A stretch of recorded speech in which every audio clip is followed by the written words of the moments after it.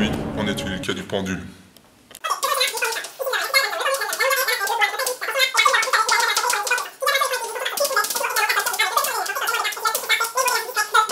Il a joué au Real. Voilà. Un peu mangé de cheval et avec en violet pour marquer la dépendance temporelle.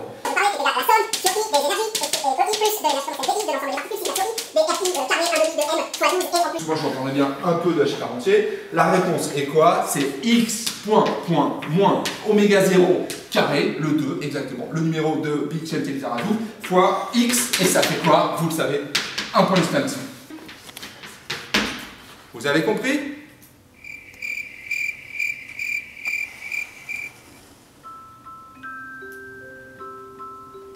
Aujourd'hui, on étudie le cas du pendule.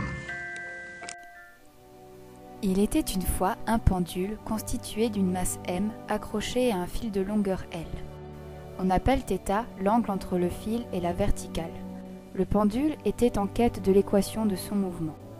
Il demanda alors de l'aide au grand et sage théorème du moment cinétique, qui lui dit que la dérivée du moment cinétique par rapport au temps est égale à la somme des moments de toutes les forces qui s'appliquent sur le système.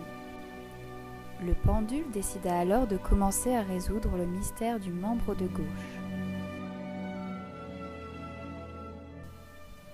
On sait que le moment cinétique est égal au produit vectoriel du vecteur position OM par la quantité de mouvement MV, et que OM est donc égal à LER. On en déduit que la dérivée du vecteur position par rapport au temps est égale à Lθ.Eθ.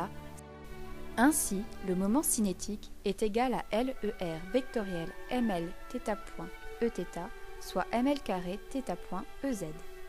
On peut alors calculer sa dérivée par rapport au temps, qui est égale à ml carré θ.Ez, en sachant que m, l, ez sont constants.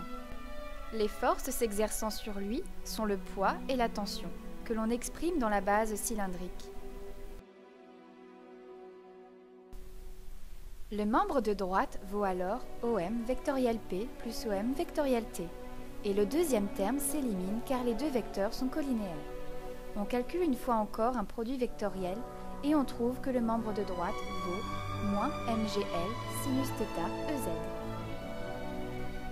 Notre pendule, après moultes aventures, atteint finalement son but. Après avoir fait l'approximation des petits angles, arrive à la conclusion que l'équation de son mouvement est θ plus g sur l θ égale 0. Il comprit alors qu'il était un oscillateur harmonique.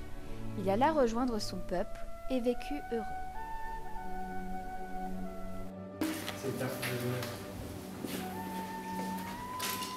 Ça va? Vous suivez? Mais il manque pas un moins? Ah oui, bien sûr. Ah bah au moins, il y en a un qui suit.